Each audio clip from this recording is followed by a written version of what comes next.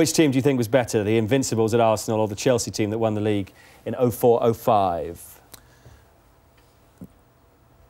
The Chelsea team in 04-05 was better, but the Arsenal team of 98 was better than that Chelsea team, just slightly.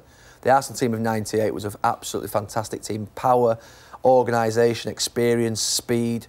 You know, Bergkamp, Anelka, Parlour, Overmars, Petit, Vieira, and the back five. To me, that was the best domestic team that I played against. But I think the Arsenal Invincibles, obviously, it's an incredible achievement, but the Chelsea team, record points. I think the Chelsea team was a fantastic team in that first year or two under Mourinho. Best team you ever played against? Full stop. Arsenal domestically, 98.